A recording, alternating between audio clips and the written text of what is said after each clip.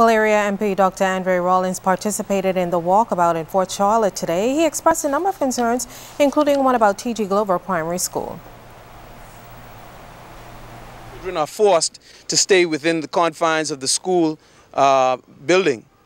So, and then also from an environmental health standpoint, if we are faced once again with a dengue outbreak, it puts at risk the residents in this surrounding area. And so, you know, for $11+ million, I think we could have done a far better job of ensuring that the school was properly outfitted for the use of the students who attend the school.